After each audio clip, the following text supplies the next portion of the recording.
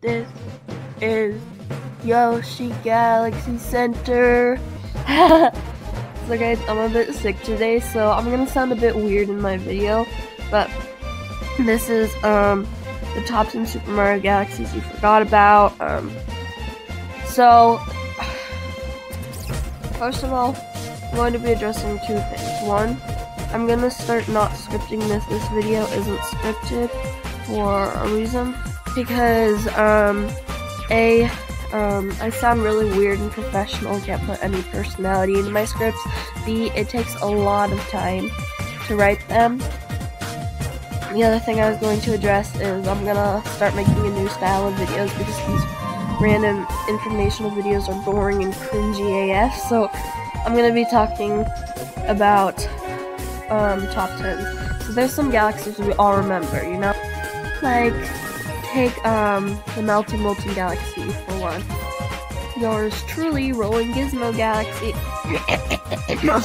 And how could I not talk about galaxies we all remembered without bringing the amazing Beach Bowl Galaxy, my favorite galaxy, and I'm going to show this picture again because it's super cute. It's Rosalina eating ice cream at Beach Bowl Galaxy.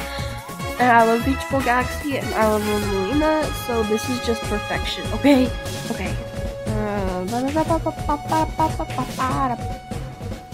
So number 10 is Blueberry's Galaxy, for the reason that it only has 2 power stars, and this level I just didn't find it too intriguing to look at. This place was pretty average, but this level does actually hold a green star, so that's why it's only at number 10, because everyone remembers the green star. So at number 9 we have the Bone Twin Galaxy. So there's only 1 star in this level. It is a boss fight, an underwater boss fight. You don't just those, but so this level you just play a boss, and and this is the level that's instead of a circle with like a tiny thing, like those huge question mark blocks. A lot of them are gonna be those, just to let you know. But yeah, this one is boring. Taking the number 8 spot is Sweet Sweet Galaxy. From here on out, you're gonna start seeing a trend for most of them being Hungry Luma stars. So this is the first Hungry Luma star, and it's like so much back in the game that no one really remembers it. I mean, I did enjoy this level, but it just wasn't all that memorable to me.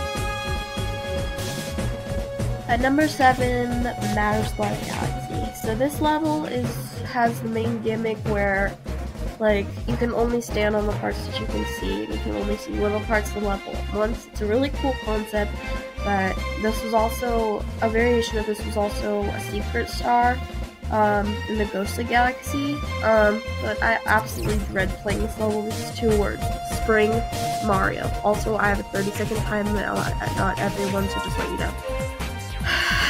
Taking over the number 6 spot on this list, Boo's Boneyard Galaxy. So this level only has 1 power star, the Hungry Luma star at the gate, and all you do is race the Boo. And again, these levels were a version of these were in Ghostly Galaxy. Why can't you put those ones into here? Anyway, I used to be terrible at this level, but I can basically beat it first. So at number 5, we have the Snow-Capped Galaxy. This is one of those galaxies where you just like chase a bunny, and you're timed in this one. This one was like hard, like I said in the last one, I can basically beat any level first go. The same cannot be said about this one, because it is so hard. I'm not trying to nitpick these levels, but these levels are the ones that I just did not find too memorable because they weren't that fun. Hurry Scurry Galaxy takes number 4 on this list, and here's why. Again, 1 power star, super boring, really fast, and as well, it is also a secret star in a different galaxy, which is really stupid, because like, if this was going to be a secret star, then why put it in its own galaxy? Now, don't get me wrong, I like this level, but it's not challenging, it's not fun, whatever. And in 3rd place, for the most forgettable galaxies in one of the most memorable Mario games. So that is Honeyclimb Galaxy. So first and most obvious reason, 1 power star. Also, like, you just walk around on a wall as Bean Mario on a honeycomb while avoiding obstacles. Now this was a creative concept, but you probably forgot about it because it's so lost in the crowd. This one and the next one were really debating on which one of them would get the number 1 spot. But I decided to go with the other one, but we'll get to that later. Then at number 2 we have Drift Drop Galaxy. So this one is kind of like the Bone Thing Galaxy, which we talked about earlier at number 9, where you run around and just kill enemies in the water. Now this one's a bit different because you're killing multiple enemies, but still, it's very similar and overall not that fun.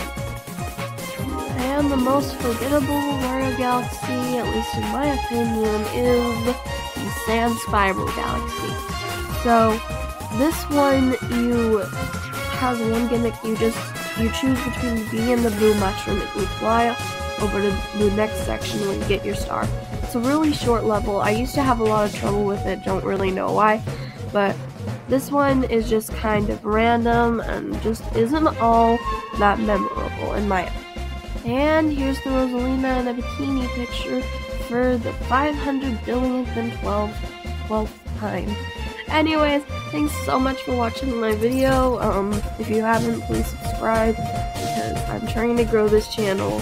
And leave a comment in the description below and tell me which galaxy that you completely forgot about. Anyways, I'll see you later. Bye.